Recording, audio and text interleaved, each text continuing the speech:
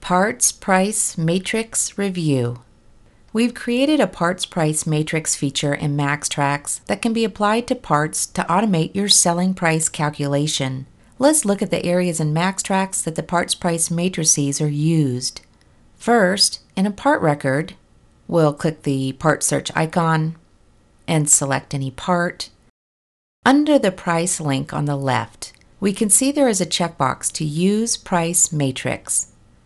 And then we can select from our part price matrix list the appropriate matrix. Now, a part price matrix is a set of calculations based on cost that you set up.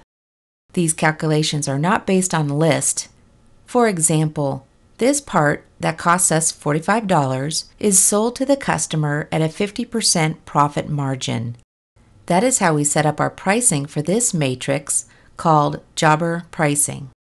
The jobber pricing, which I know by heart, is set up to charge a customer a 50% profit margin on parts that cost us between $25 and $50. If this part cost us only $5, for example, notice I apply a higher profit margin for a cheaper part. Conversely, for a $100 part, I apply a lower profit margin of 40%. If we selected to use another matrix from the drop list, let's say the dealer matrix for this example, our profit margin is less aggressive. Back to that $45 part, we get a 35% profit margin instead of our jobber margin of 50%. So now, why do we have different matrices? Because different part suppliers give us different costs. Like the dealer typically charges us more for the same part we can get in the aftermarket, and we typically cannot charge as much to the customer for a dealer part. Remember, these part price matrices are set by you and should apply to your specific market. You may be able to charge a little more in your area, or a little less for certain parts if, say, there's a lot of competition in your area for brake work.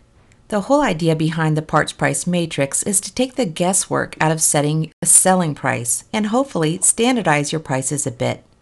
Now, there are always situations where you'll need to adjust your parts pricing to get the job, and that's the art of service writing, but the parts price matrices can provide a guideline. Now let's see how the matrix looks from within an RO. So I'm just going to double click on any part here. And you can see the checkbox that says Use Matrix is checked in the Sales Detail Information window. This is automatically checked if the matrix is also checked in the part record like we just saw. We can change the matrix we want to apply here if needed.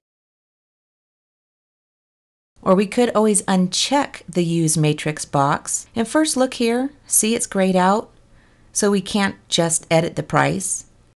Okay, now we'll uncheck the Use Matrix box, and now that field is active, and we can enter in any amount we want. We can also select these spin buttons, up or down, and each click increases or decreases our profit margin 1%. Look in the lower left corner at the profit monitor. Additionally, with a matrix applied or not, we can click this down arrow and select a different price level, price B, or list, or even cost. And note the profit monitor will go off the last part matrix applied, green if you hit your profit level in the profit monitor, or red if you're not getting your calculated profit margin. The last area I want to cover about part price matrices is selecting a part price matrix in the vendor record. In a vendor record, under the catalog link on the left, we can select a price matrix that will be applied to all parts selected from an online catalog for this specific vendor. I apply my jobber matrix to my Worldpac purchases. Another example might be CarQuest. I'm going to select the CarQuest matrix that I built specifically to be applied to my CarQuest purchases because I've actually negotiated pretty good pricing from CarQuest. So my selling prices are calculated on a more aggressive profit margin, a higher set of profit margins than my standard jobber price matrix since I've negotiated such good pricing.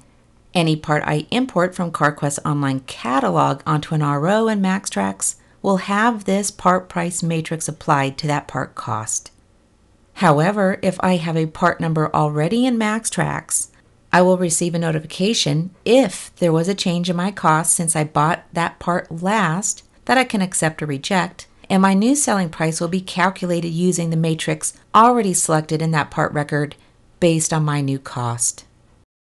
I recommend you creating a few part price matrices, try them out for a few weeks, and if you find you're editing your prices all the time, just go back into those matrices and set them up to reflect the parts pricing calculations that fit your business. And this concludes the lesson on Parts Price Matrix Review.